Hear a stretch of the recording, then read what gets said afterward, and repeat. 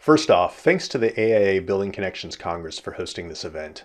I feel privileged that this is my third time contributing to the dialogue at this venue over the last 6 years, even as current events have us participating a bit differently this time around. I hope everyone is staying safe and healthy in your various parts of the world.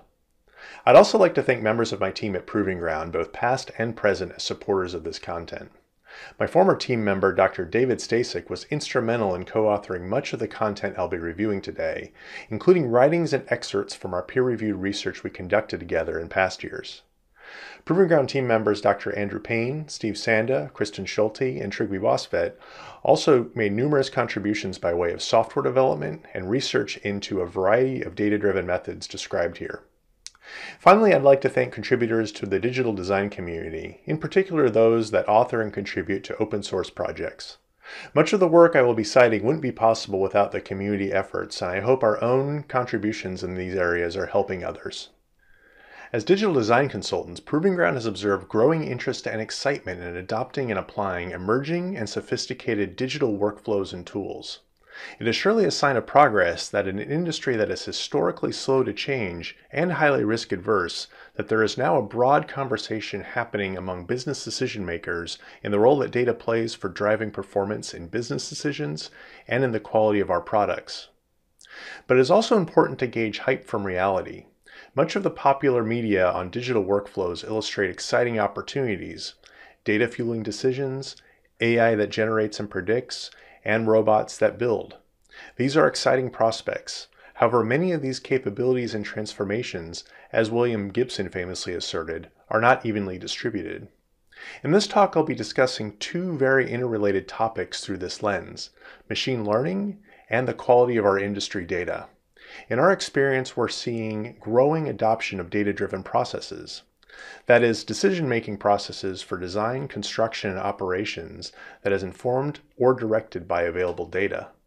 It is not a great leap of logic to conclude that with the majority of North American projects being delivered with building information modeling, that designers and builders would be well positioned to utilize available data, including the application of predictive models and AI-supported automation. In recent years, applied machine learning techniques and advanced algorithms for data analysis have become increasingly ubiquitous within a wide array of professional and academic practices, ranging from the natural sciences to business and finance. The successful application of these algorithms hinges on their access to large volumes of data describing respective targets of inquiry. In machine learning, input data is organized into features, which may be produced through a variety of independent mechanisms. The heterogeneity of input data carries both potential and risk. While diverse input data may yield better results, it is generally a non-trivial effort to effectively capture, reconcile, and integrate multiple discrete data sources. So, for example, decision support resulting from a sales analysis that relies on observation of business transactional data may be significantly enhanced or further informed by customer attitudinal data, or scientific data describing natural phenomena collected through sensors or other observational techniques may be used in conjunction with data generated through the application of computational simulations. Yet the synthesis of distinct data sets into meaningful feature collections may require manual processing that relies not only on the ability and intuition of the user implementing the algorithm, but also on the quality and cleanliness of the data itself. Therefore, the value of these analytical techniques and decision support tools is almost invariably tied to the underlying data being correct, suitably voluminous, and well structured. In other words, garbage in, garbage out. Architects and engineers have an established history of using machine learning algorithms to enhance manufacturing processes, search intractably large design spaces, or even generate building and floor plans. However, these techniques have been rarely applied as decision support tools with specified outcomes related to more subjective performance measures. The relative absence of predictive modeling for evaluating the impact of design decisions on architectural performance stems from multiple challenges. The first of these relates to problem definition.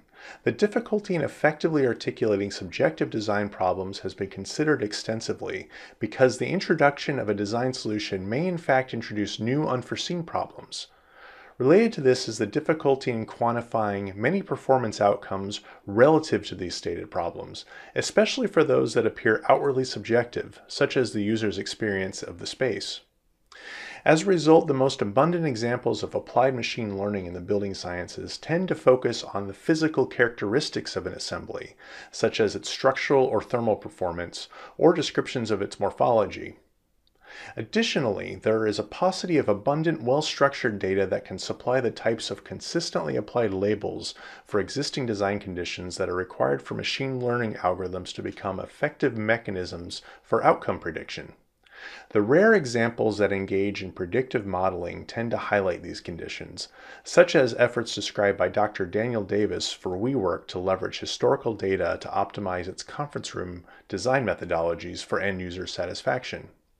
In this instance, the vertical structure of WeWork as a company that designs, owns, and operates its own buildings is able to also facilitate the acquisition, integration, and curation of disparate data sets created at different stages along the supply chain. Their research in this field serves to further underscore the challenges for realizing actual closed-loop predictive analysis in design practices that play a more limited role in the building lifecycle. As consultants, we're often approached by design practices to consult on initiatives surrounding data and uses of novel supporting technologies that can make use of that data. In particular, the interest in data contained within expansive portfolios of building information models has driven much of our recent work. It is a natural question then that given the abundance of data available, can we start to implement uses of AI and machine learning to improve our processes and our models? With respect to this opportunity, I'll pose a question to you that I sometimes ask of our clients. If you were to teach a new hire how to do their job using your digital data today, what kind of team member would they become? Contemporary architectural projects of even the most modest complexity are almost ubiquitously realized through the development and deployment of digital models for their production of pertinent representations such as 2D drawings and other documentation. It is still extremely rare to see models that possess rigorous attention to underlying data quality. Although the degree with which underlying data labels may be exposed to the designer varies, digital models are data-rich information structures. The procurement of these data for analytical purposes is all too often challenged by project complexity, fragmented processes, inconsistently applied modeling standards, and unsophisticated supply chains. We can observe these problems in a survey of the underlying model data contained within building information models. Model content often escapes quality control, property naming is at the service of the author's whims, and it is all too commonplace to have even some of the most mature organizational standards go largely unfollowed or be outright ignored. If we return to our speculative new hire that is tasked with learning from some of this data, we can take some guesses at how well or poorly they will perform at their future job duties. Extending from this premise, we can also guess at the predictive effectiveness of a learning algorithm operating on repositories of well-structured but ultimately low-quality BIM data inputs. In our consultancy, we've been grappling with the problem of data quality for years. We do, in fact, believe there is unrealized potential in this kind of digital data, but simultaneously we understand that there are serious problems with the underlying data available in our industry based on the points I've already summarized. In effect, the challenges for firms to leverage their data, including BIM, enterprise planning, and project management data, is possible by investing in three key areas: aggregating model data from often disparate sources, analyzing model data for baseline reliability of content and properties, and implementing processes for improving model data over time. Today, building information models largely exist as a collection of disaggregated files, often destined for archival after project production is completed. For the effective application of these BIM datasets within analytical workflows, we have developed a storage and access strategy that allows for data mining many models both within single and across multiple projects. Here we have created and implemented a relational database schema and system for automating its population with model data. The database is designed around the basic entity relationship hierarchy exhibited within BIM formats such as Revit and IFC, which here has been extended to accommodate the information transversal that scales from individual model element all the way up to the project levels. Using this pattern, we have created integrated applications to facilitate the migration of file-based data into the database. our data harvesting techniques have allowed us to effectively leverage BIM data by migrating the file-based data structure into a scalable, centralized database that can also be mined to produce training data sets for use in machine learning. However, even with a scalable data structure, producing a set of reliable data from Revit models is a problematic barrier and potentially represents a significant investment by a firm to clean and curate their past models. In this context, we had a hypothesis. If the underlying data in a collection of building information models traps us into an inevitable garbage in, garbage out scenario, and cleaning up models is far too costly for many practices, perhaps we can reposition the problem and focus on training a learning algorithm for data remediation activities. Can we use ML to help resolve poor data quality and reposition it as a custodian for good data quality in the future? As a proof of concept, we performed model data normalization and label cleaning for a small subset of 3 Revit projects with consideration to Omni-class specifications for rooms. These models would ultimately serve as a training set to understand spatial relationships and classifications, which we could then reapply to a larger set of models and improve the data quality in a larger portfolio.